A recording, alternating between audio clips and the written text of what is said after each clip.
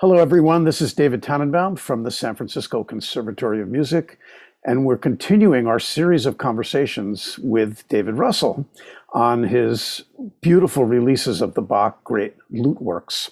So welcome, David. Hello, David. Nice to see you again. You too.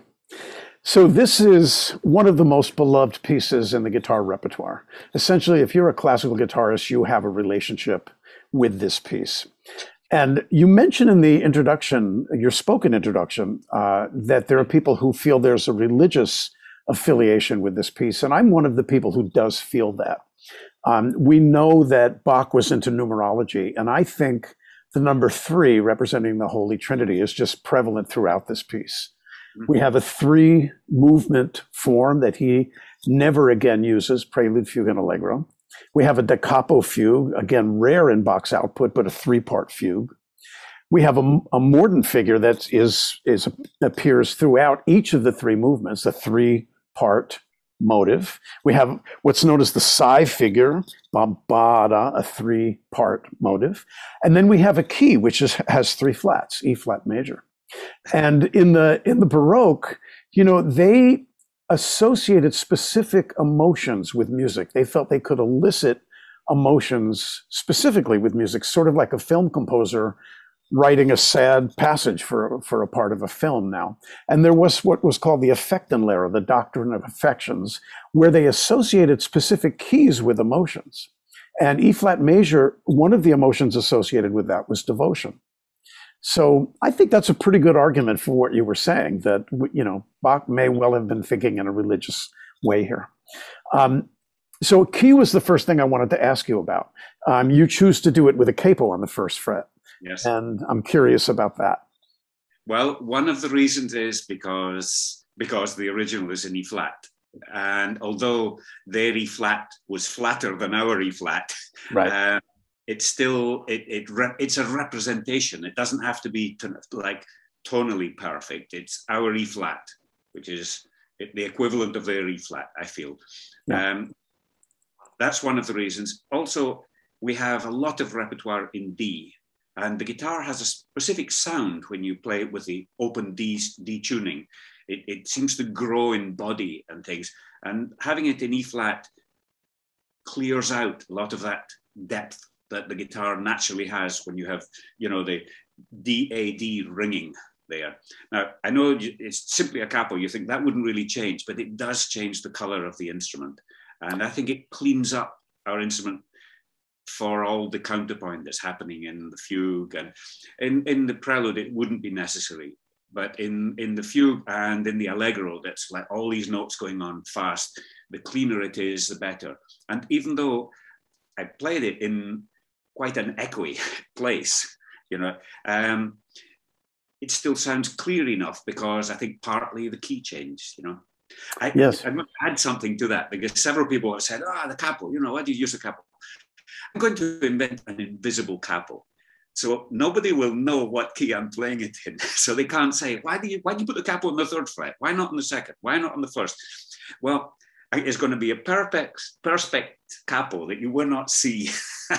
Well, the only people who won't be fooled are those with perfect pitch, you know. Yes. They'll be able to hear it. Actually, along those lines, I've been told I have perfect pitch, and I was put in a perfect pitch sightseeing class in school, although I think it's fallible. But playing with a capo is actually difficult for me because I have to transpose in my head, or maybe play from tablets or get a new score. Actually, to go on a little divergence, I have to tell you. Oh, go ahead. You go first. That is why you never play out of tune. Yeah, sure. Show me a well-tuned guitar, and I don't know what I'll do. You know, I just want to tell you a quick thing. I was put in a perfect pitch sightseeing class at school, and it was my favorite class in my whole education.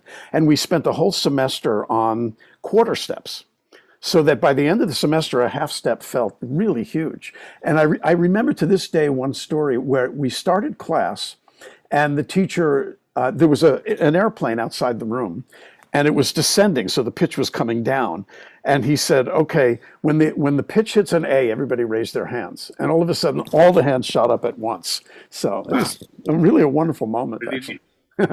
So speaking of clean, and it is a wonderfully clean sounding performance. I want to ask you about basses and specifically cutting basses.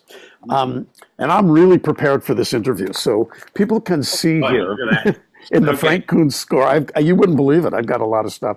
Look at the lengths to which Bach goes to specifically cut the basses notationally. He writes 3 different rests there. And there's kind of an intellectual logic because he's cutting it right at the first non-harmonic tone. But I don't feel it sounds that good to make them that short. And actually, a lot of keyboard players don't make them that short. And certainly lute players didn't have the right hand capacity to damp. So you do a kind of in-between thing, as I hear. You let some of the longer ones go longer, but I feel like when the harmonic rhythm starts going faster, you clip them a little bit more, maybe to get it lilting along. Is that correct? Okay. The 3 bars of the beginning, that statement, again, number 3, but that statement, which comes in different keys, there I leave the bass right through most of the bar, usually more or less 3/4 of the bar, or 2/3 of the bar, actually. And even the one that is in B, there's a big stretch, B on the guitar. Okay, there's a big stretch to keep it on. You B, I make the effort to do that so that that theme has the bass ringing. Then the next part that comes straight after that, the basses are coming faster, sooner. But about halfway down the first page, the basses then come every beat. Yeah, there we go, right down at the bottom. Okay, so, and there I do exactly as bar. That is, I stop it on the 3rd crotchet. Yes. Quavers, the 3rd quaver, the 3rd 8th note. We say 8th note, yes. Yeah.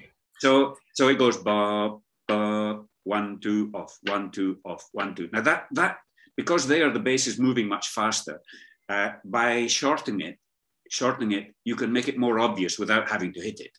Yeah. And the fact that you stop it actually makes it stand out. Right. And it also cleans up the harmony so that the next harmony can come, because the harmonic rhythm there is 4 times faster than it was in the beginning.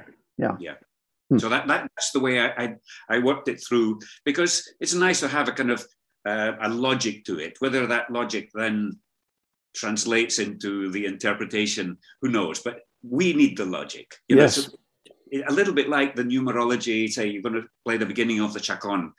I don't like to put all those extra notes in because it no longer works with the numerology. And probably as far as the general audience, the interpretation wouldn't matter. But for me, it matters. And of course. This reminds me of Mozart, who said, I want my music to work for everybody, but the more you know, the more you get. Yeah. You know, so there will always be audience members who are really tuned in to the details. Yeah, that's right. I mean, they're tuned in, but I think also if the player, the interpreter, has more than simply "I like this tune" reason for playing it. You have more reasons. I think you play it better. Yeah, you can play it with more conviction. So that's why it's worth studying all the in-depth history surrounding a piece of work. Yeah, to get closer to the composer's intent and also to have your own conviction and commitment. I think that's right. One more thing I wanted to ask you about the Prelude. In an earlier video I saw, in the part where we come to this wonderful little cadenza, where it's the flat minor, in your case, A flat minor, Bach himself writes a kind of cadenza, and then you did this big elaboration. But in this performance, not. And I was just curious about why your thinking changed. Well, you know, sometimes when you do, I've even done right at the very beginning, I've sometimes started the piece with a kind of cadenza on the bass E flat, right? If you do that in a concert once, it doesn't really matter. But once you put it down on a CD or in a video, it's often, it no longer has the spontaneity, because people are going to listen to it several times, you know? And I feel that what Bach wrote was actually enough. I didn't feel that the chord needed much to it, but sometimes I've done it more and sometimes not. And so that day when I was recording, I just felt I didn't need, you know, the hall, the church that I played in, and there's wonderful, beautiful kind of like all-involving sound. You know, if you play it in a dry place, maybe when you play that chord, that seventh chord, actually works better. There it was just, it'd be redundant, useless. I think it's a wonderful example. You know, people may think classical musicians prepare everything and it's just set in stone, but it's a combination of this preparation, but malleability also, that it can change according to the acoustic or the moment. You know, that's the beauty of the thing, I think.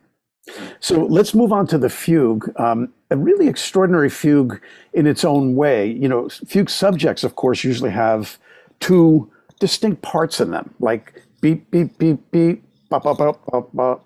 Or, you know, just going to analyze many fugues that way. And this one has two parts, but it's all in the same rhythm. And it's all within a very small compass of just a fifth. So we have a kind of hook, and then we have a straight line. And it's very chorale-like. It's very singable. And you make it so singable.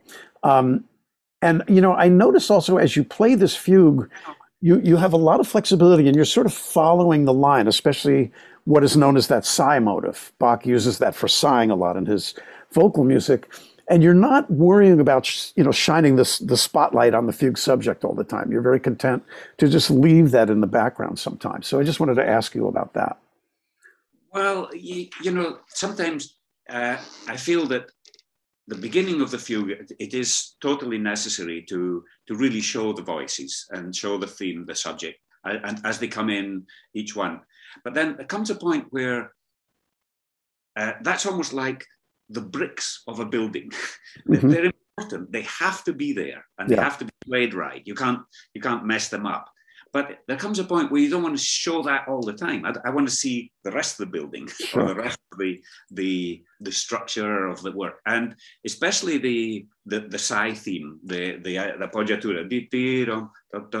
You know, I feel it's such an important part. I mean, it comes in pretty soon. The first one is an awkward one that physically on the guitar, many people actually play it backwards. They go rip-bum, because it on a score, it would be written as a D, but still, it's like, sorry, as a B. That first one, but I do a funny fingering where I can still make it ring from, there, you've got the score. I can go there if we need. I have it right here. But I know exactly what you mean. And in fact, I think it's derived from the counter subject. I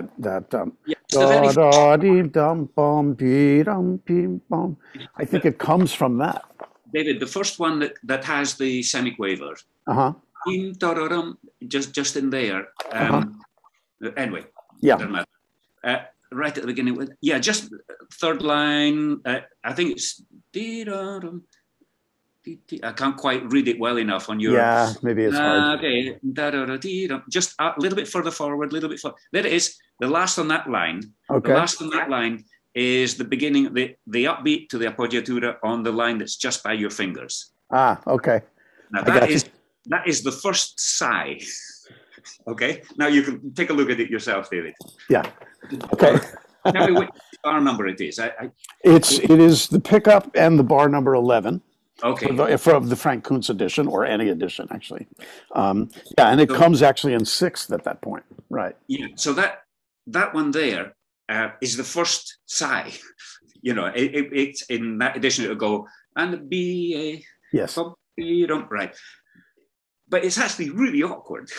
And so almost everybody, you know, almost always hear it cut the other way around. They go, yeah. And you have there a double appoggiatura, really. And it has to happen. It has to happen. Right. So in some ways, you know, when you have, say, the structure, hopefully you're not going to lose that, and actually not, you must play the theme that's going on underneath or whatever. But if the beauty of the adornment that Bach has given to the piece, if that beauty is not done well, it just sounds bad. Yeah. So I gave it more importance perhaps than maybe someone else, but I really wanted to have, and in fact I stretched the rhythm just a little bit. I don't want to play it dead straight, so that it hopefully sighs a little more.